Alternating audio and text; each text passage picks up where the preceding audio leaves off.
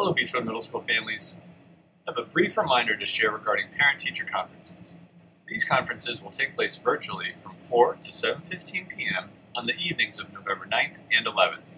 The window for conference signups is now closed, and scheduled families will receive an email reminder with conference times. If no email is received, or you have questions regarding your appointment times, please contact the main office or email Ms. Levelholtz at vkl@beechwoodschools.org. Tomorrow and through next week, we will send out the hyperlinks corresponding to each teacher's virtual conference session. Parents should plan to use personal email accounts to access these sessions. Doing so will require that each teacher admit attendees into the virtual meeting, thus preventing a parent that should say, "arrive a few minutes early," from mistakenly interrupting a previous conference. As in years past, our Unified Arts, Music, and PE teachers will host conferences on a walk-in basis. Links for these teachers will also be included.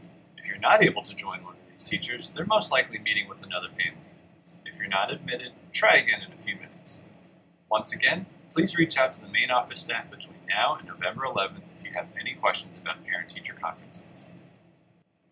One final note, I want to again offer my thanks to our teachers and staff who are working hard to support the academic as well as the social and emotional learning of our students on a daily basis.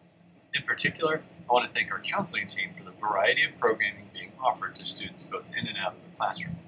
We know that these are stressful times, and through classroom guidance lessons, small group discussions, and individualized supports, our counselors are helping students to develop the skills needed to manage emotions, set and achieve positive goals, feel and show empathy for others, and establish positive relationships.